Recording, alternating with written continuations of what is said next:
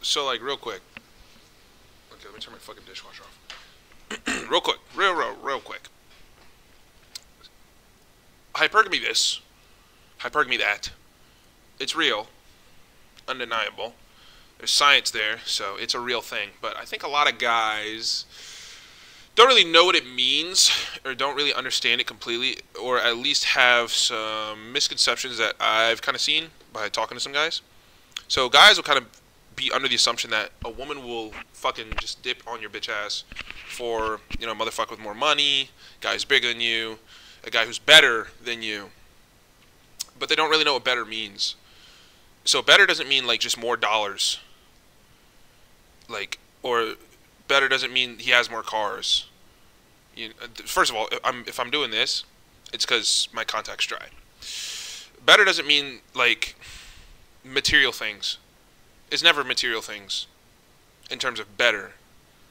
Like if the man is better, you're fucking screwed regardless. Why would she stay, right? But if you find a woman that's better, why would you stay? It's kind of the same. So when guys have a lot of money and they don't come from like a super rich family, that means that they made those dollars themselves, which is extremely impressive.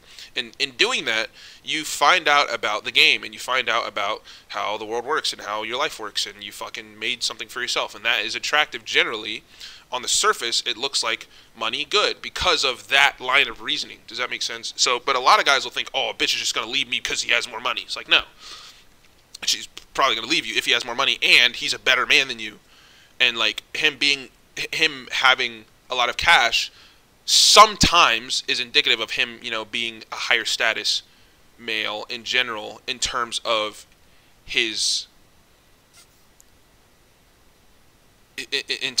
masculinity as a whole, because that's kind of how it works sometimes. So for example, me, like, I'm fucking pretty big, and I look this way because I built this body myself.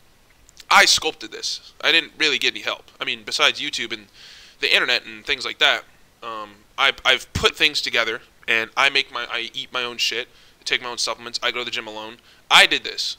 And that's attractive to women because they understand that I have discipline. And it's kind of the same thing with all of those like minute singular things like money, influence, the body, the amount of cars you have, these things that the guys don't understand. It's not the actual things. It's the principle.